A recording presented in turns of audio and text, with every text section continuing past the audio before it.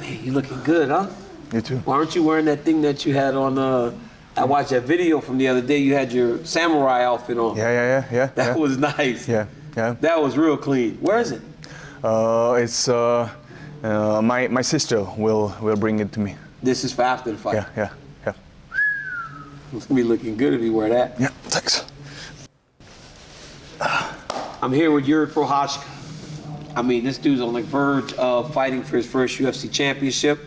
Last time I saw you, we were in a party in Hollywood. Yeah. How'd you like that? Yeah, it was great. It was great, and I enjoy LA. It was I was there for some stuff to my sponsor, but I enjoyed that These that people party. were different though, huh? Yeah, a little bit of a different vibe than LA vibe. Huh? A little bit, yeah. Lenny Kravitz's house. Yeah, I know. Is where this was at. I knew that. That's tremendous. Yeah. You fit right in though. I mean, with your. Yeah. You look good. Yeah. Thanks. My man.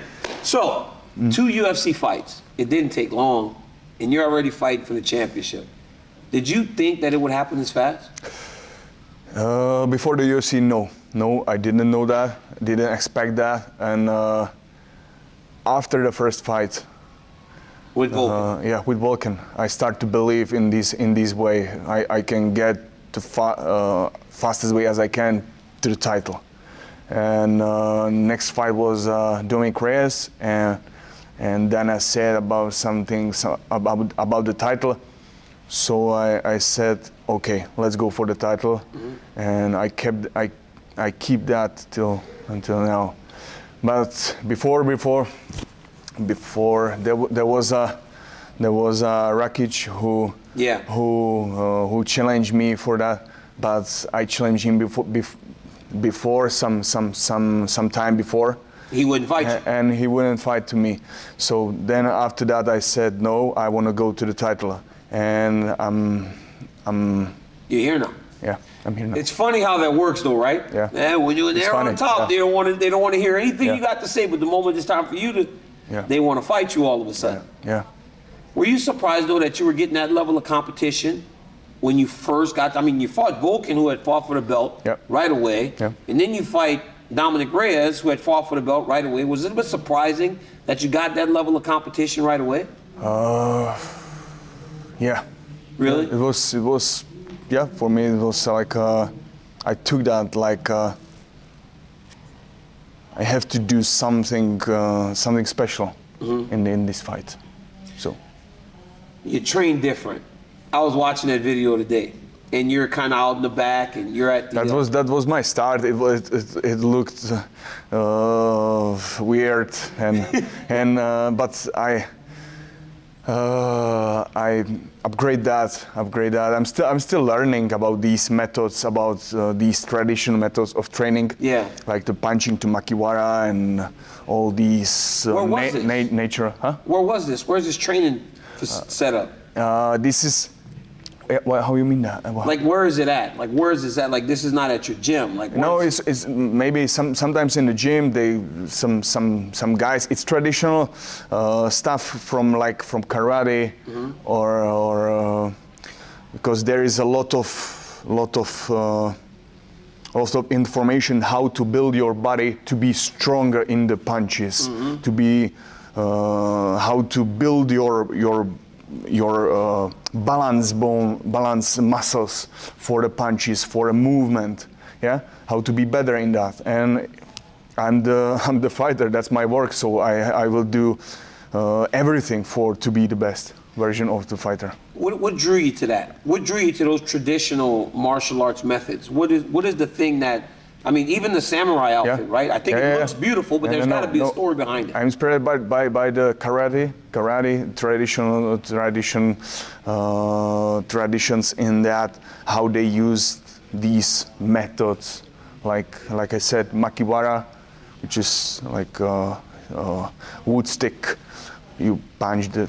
You punch the wood stick. Yeah, punch the wood stick like a big wood stick for it to be your body have to be stable and strong in that, all this stuff. Well, George St. Pierre is a guy that comes from that same type of background. Now you're getting high praise from a guy like that. And everybody's paying attention. Yeah. Everybody's paying attention in a very short period of time. For a guy like you that comes from a long career before getting to the UFC, getting here, and everybody taking note right away, like, is it surprising? Like, is it like, what has changed for you since you got to the UFC? It's a big honor to be recognized. By these guys, and I'm really appreciated because these guys was for me inspiration, like you in your prime time. Yep. Yeah, and all these guys who was on top. I think around year 2010 to 2015. Yeah. Yeah. That was the time when I started to watch the videos, UFC highlights, and that was the time what inspired me a lot. You know, when you look at the fight between you and Glover Teixeira, right? Glover's 43 years old, but he doesn't seem to be slowing down one bit. When you look at Glover, what do you see in Glover Teixeira? When I see him, I saw him yesterday face off. So I see very tough and strong spirit. Like he's the guy who's still going like last fight. He went through the Blachowicz. He dominated him. Yeah, he dominated that. There was no challenge, honestly. Yeah. Were you surprised by that? Yeah.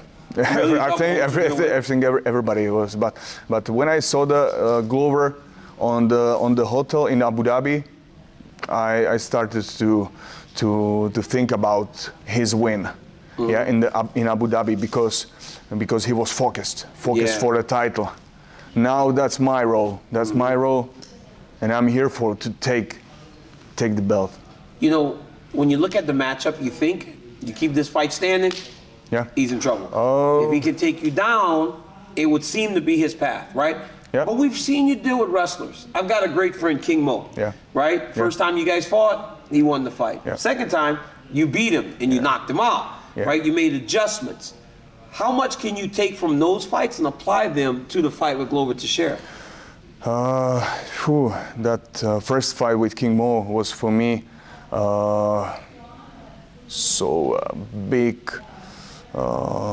big learn for me.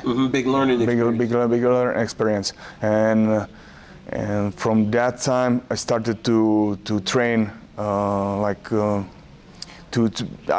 just started to be focused for another things, not just to go punch, and just to go like automatic, but see what's happening and react. And I started to do from the present moment my main weapon. I think it sounds weird, but it's up to everything is up to here and now. Can you take him? Can you defend those takedowns? They're going to come against Glover Teixeira. Yeah. They're going to come. Yeah, I'm prepared for that. And I will defend. I don't wanna say that, but I wanna be dominated in every part. In every part. I don't wanna be like just be there and see what's happening. No, I wanna work. I wanna win that fight. You went to Arizona to train. Yeah. But you didn't stay very long. For 1 month. 1 month? That was what you planned to do? 1 month? Yeah, that was one. Went out there, got what you needed? That was my plan because the captain Eric and Henry, they gave me very good ideas, techniques. It was more than everything that was the technical camp to take an skill experience how to work the best with the guy who's a very good wrestler. Yes. How to include the wrestling in my stand-up style. Yes. Yeah, and that's why I was there. So between 2009 till 2020, Jones or me had the belt.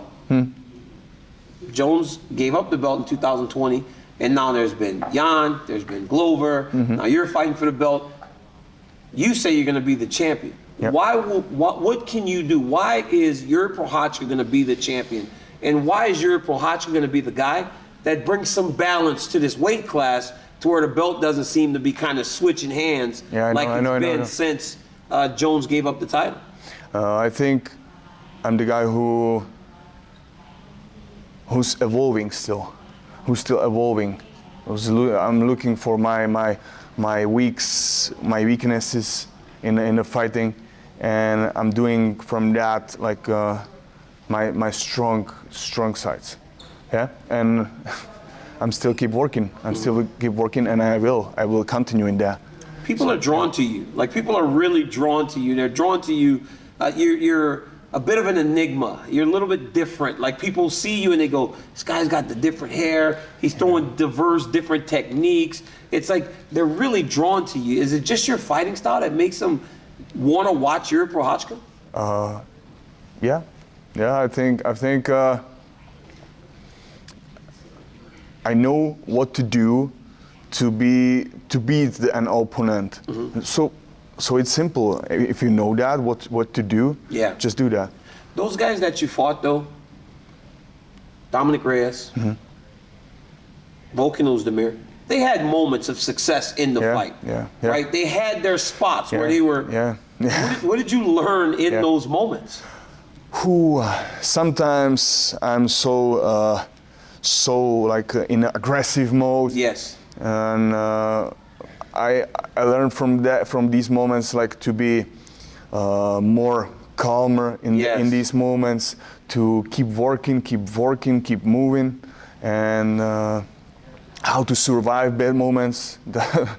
And there was a lot of experience. Yeah, and I don't want to repeat the mistakes from that fight, because it's for me it's boring when you repeat these mistakes. Yeah, and I just want to do the right things, right moment, just catch it and end it fastest way as I can. Oh man, we haven't seen much, but what we have seen has been fantastic. You're on the verge of a championship fight and maybe becoming the UFC light heavyweight champion. Ladies and gentlemen, make sure you tune into UFC 275 this weekend as Jiri Procházka challenges Glover Teixeira for the light heavyweight championship of the world.